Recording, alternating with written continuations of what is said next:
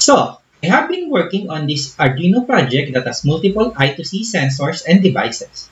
I always get stuck why my sensor is not sending me the correct readings, or my I2C LCD display or OLED is not displaying correctly, especially when I am prototyping.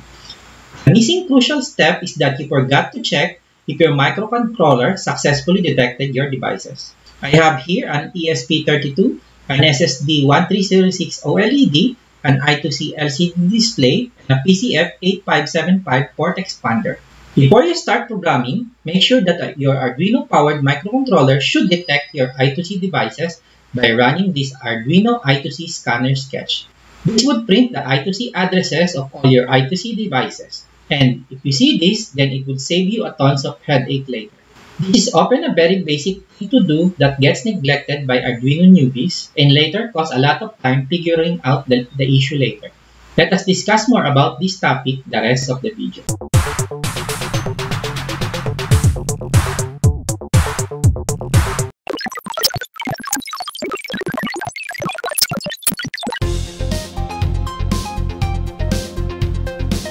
Hi, welcome to DonskyTech.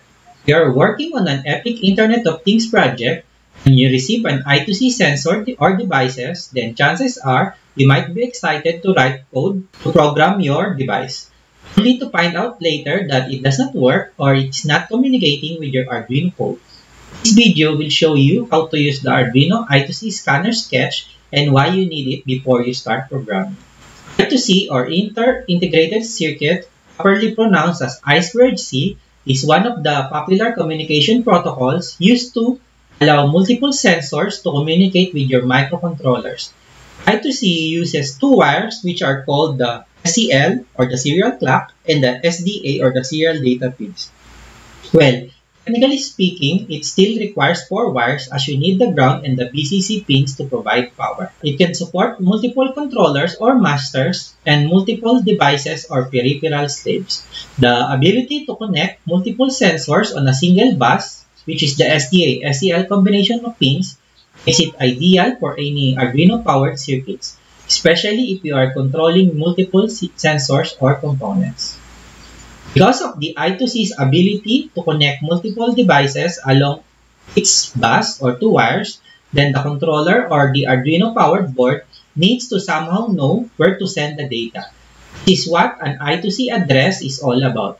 And this should be a distinct address that ranges from 0 to 127 that will uniquely identify each sensor to your controller.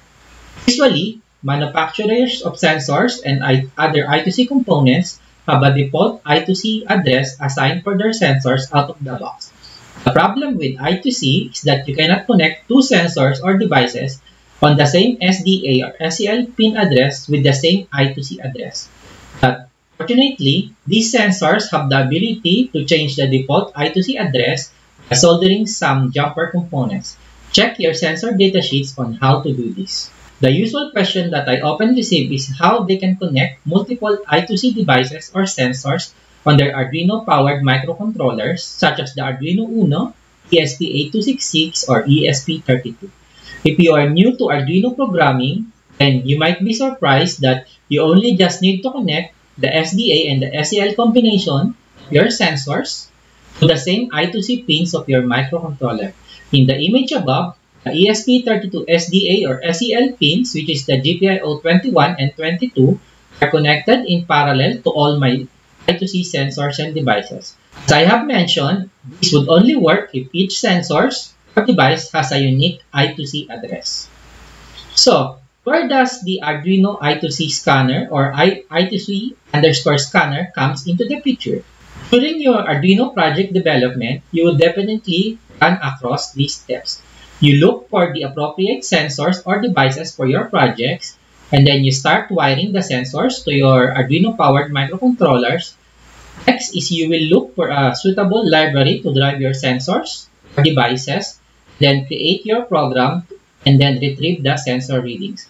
But upon running your programs, you have probably run into the issue wherein you can't retrieve any sensor readings from my sensor, or why can't I display properly the messages in my I2C LCD display or SSD1306 OLED. The reason is that you miss one crucial step between step 3 and 4. And I would admit that I fall into this trap also. I often get too excited to test my sensor and see the output that I almost forgot to check if my microcontroller detected my sensor or devices in the I2C bus. So, how do we detect if our devices is properly connected to our microcontroller? Well, you should just run the Arduino I2C Scanner, which is just actually a small sketch from the Arduino team that will scan all the devices connected to your I2C bus lines. This would print the addresses of the device in hex format that you can use when you want to start communicating with it using the library of your choice. Below is the schematic of the sample project that I have done in the demo, wherein I have connected three I2C enabled sensors or devices, which are the LCD display, the SSD1306 OLED, and a PCF8575 GPIO port expander module. And this is the table for you to have a better understanding regarding the wiring. The code, it's actually just a simple sketch wherein you just need to upload this in your devices.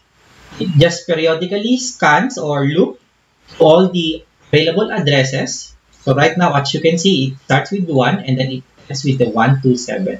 And then checks if there are any I2C devices connected to your microcontroller. In my case here, I have 3. So you can see that I have 3 devices that is being printed here, which means that my project is now ready to be programmed. So that's really how simple and easy is this very basic Arduino I2C scanner. But as I have mentioned, this simple sketch would solve you a tons of headache later. Believe me, I've been here so many times. And that's it. The write-up for this project is available in the description of this video. I hope you learned something. Happy exploring!